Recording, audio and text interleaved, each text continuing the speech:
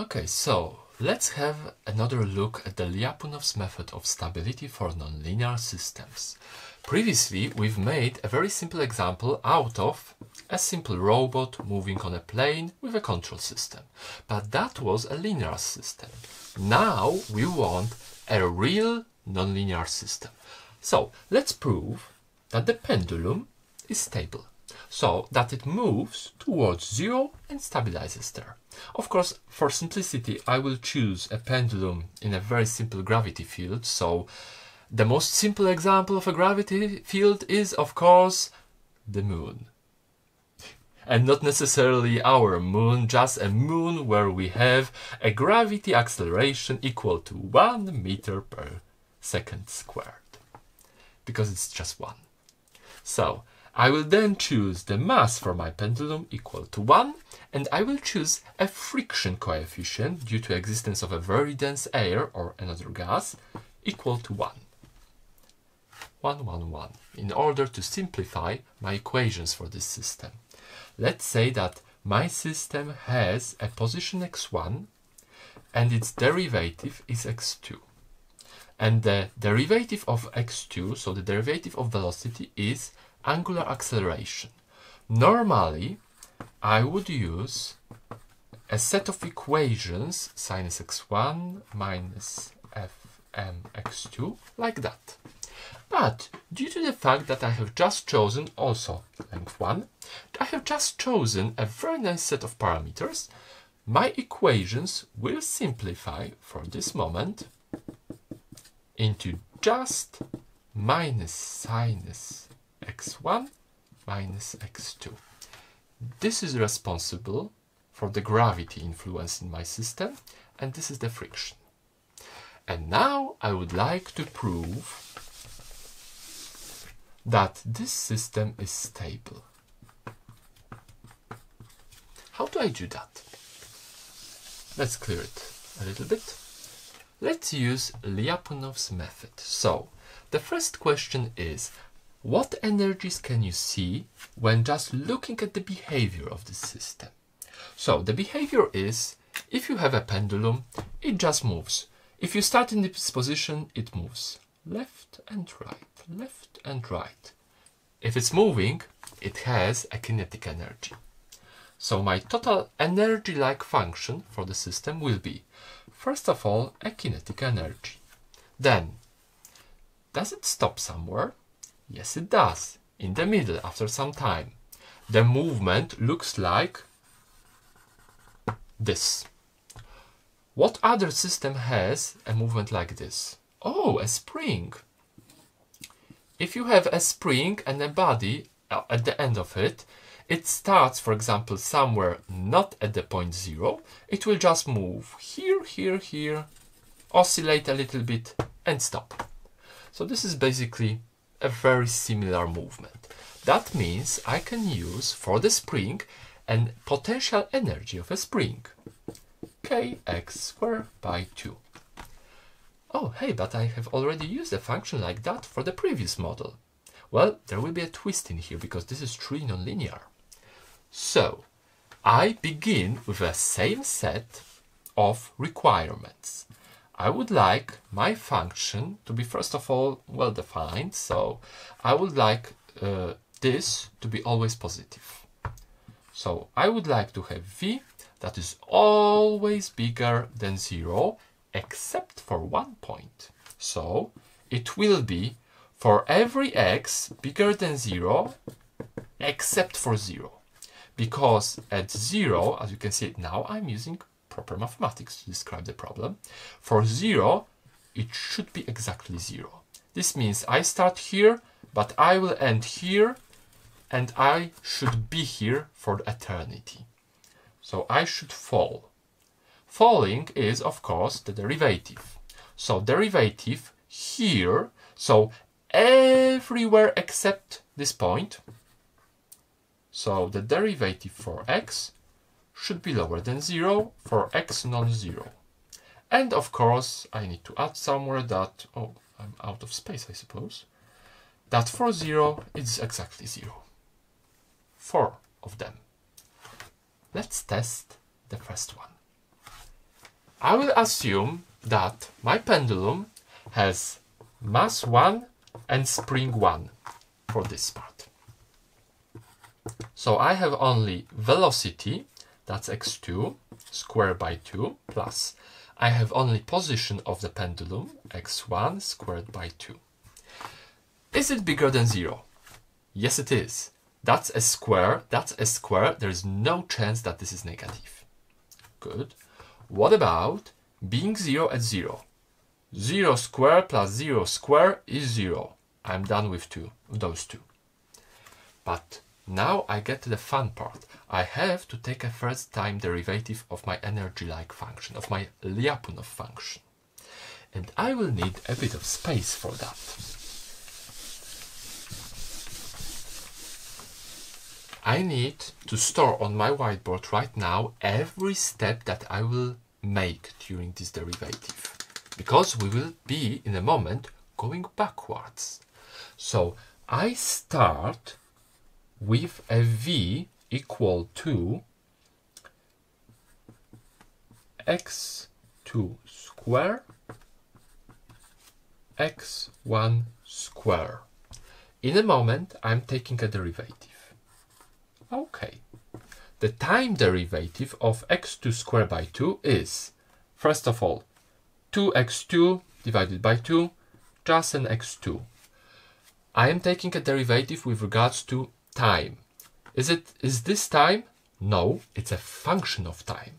Functions of time get the inner derivative. Again, squared by 2 x1 and inner derivative. This is the moment when I use my pendulum model. So x2 with a dot is like this.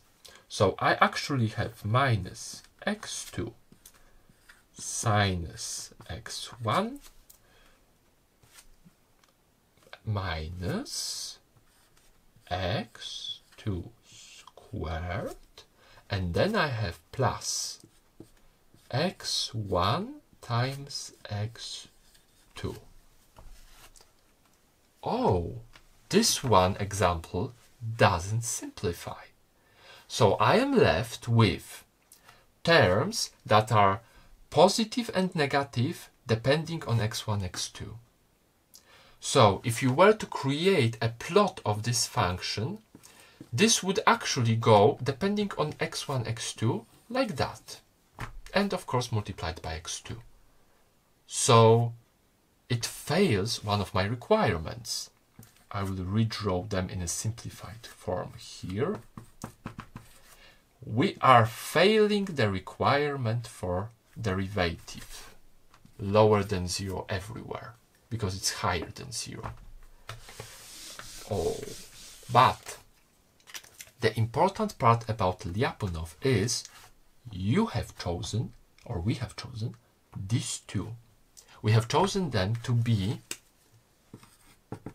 kinetic energy and potential due to spring. But there is no spring, there is gravity. So can I change it? Actually, yeah, you can change it. And you have to just trace what comes from which part.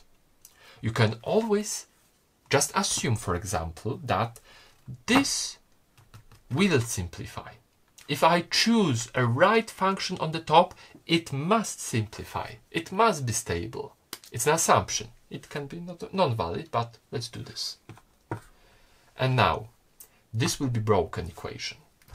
So, let's say that I indeed get this part and this part, but instead of getting this, I will get here something that will simplify the first part.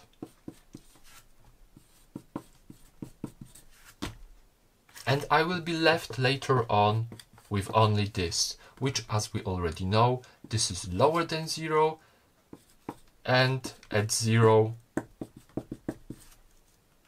exactly 0. But it's not true. It's a lie.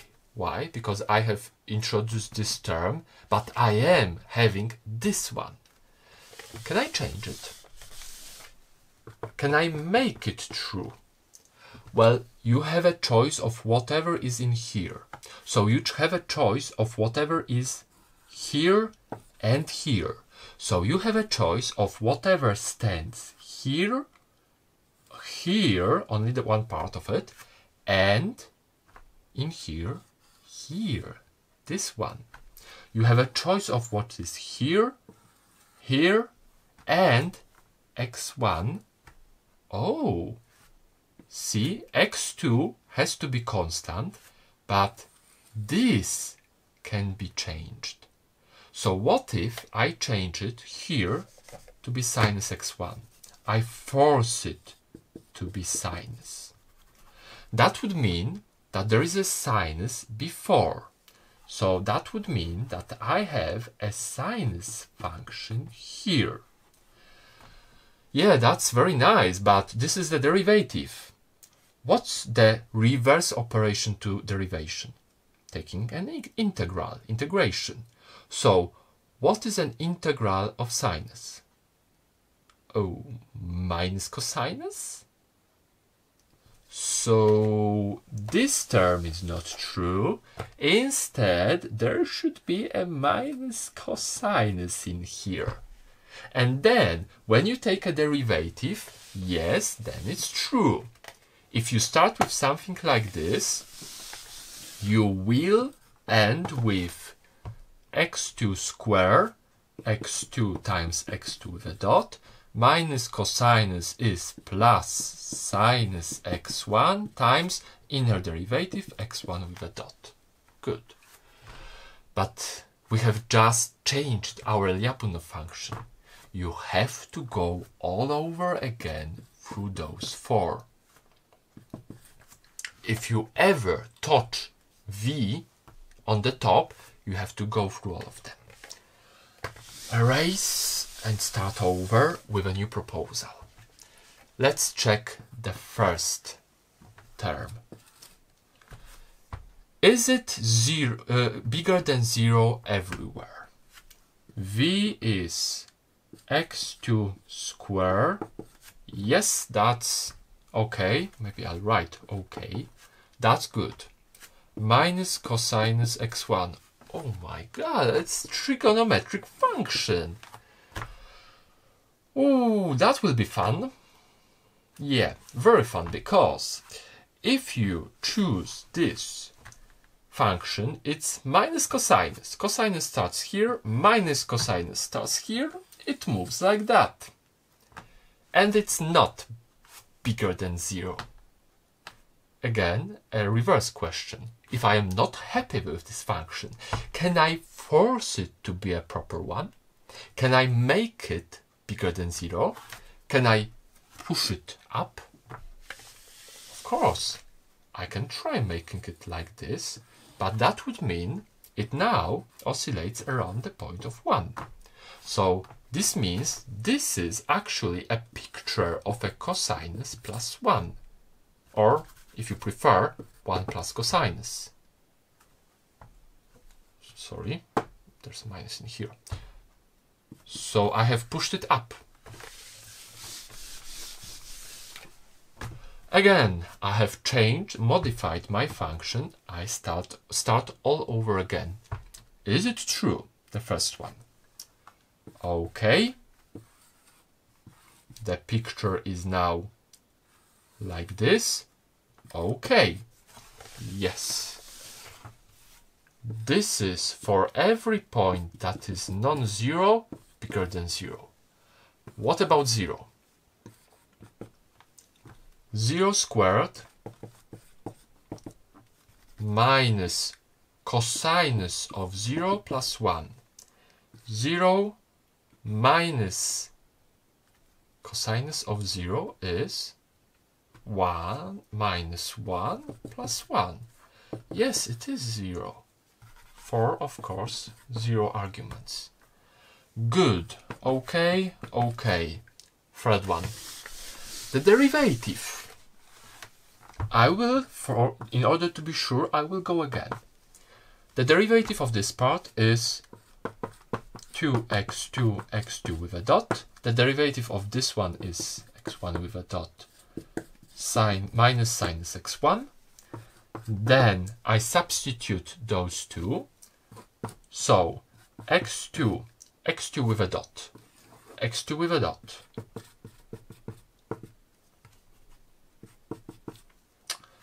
Okay, plus x1 with a dot,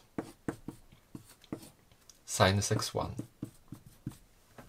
So I've got minus x2 sinus x1 minus x2 square plus x2 sinus x1.